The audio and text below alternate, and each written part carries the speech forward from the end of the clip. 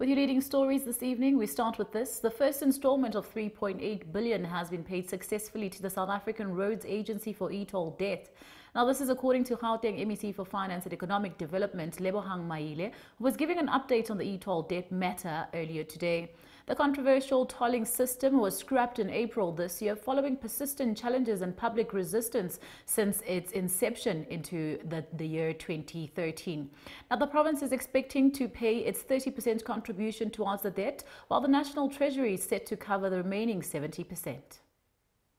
Ebutsheni banamhlanje umphathiswa wezezimali nophuhliso loqoqosho uLebogang MEC unikezele ngengxelo unondyebo wephondo laseGauteng athe wafikelela kuyo malunga nenkxaso-mali yetyala le-e-tolls zephondo.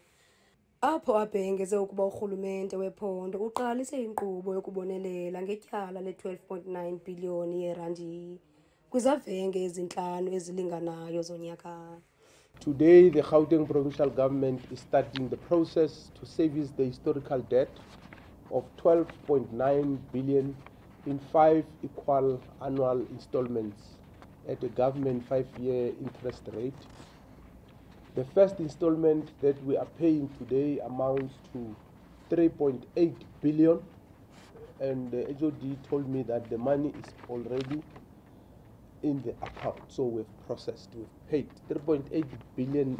Ukusombulula ingxaki yenkxaso-mali, urhulumente wephondo laseGauteng uvumile ukunikela ngomyinge we-30% ekuhlawuleni amatyala eSANRAL kunye nesibonelelo senzala, ngelixa urhulumente kazwelonke ehlawula umyinge ka-70%.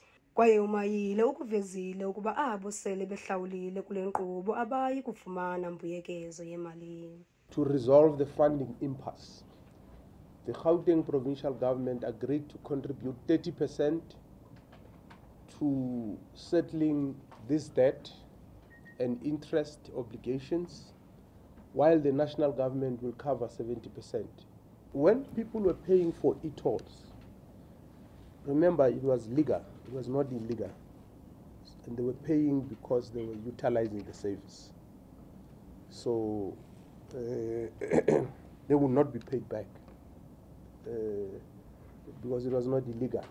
Their money was not collected illegally by government. Umphathiswa uthi iphondo liza kuba nako ukuhlawulela ityala le-e-tolls ngaxeshanye libonelele ngeenkonzo ezifuneka kakhulu kubemi baseGauteng. Kwiindaba zeSoweto TV, ndinguNomzabalazo Mduka, SNT.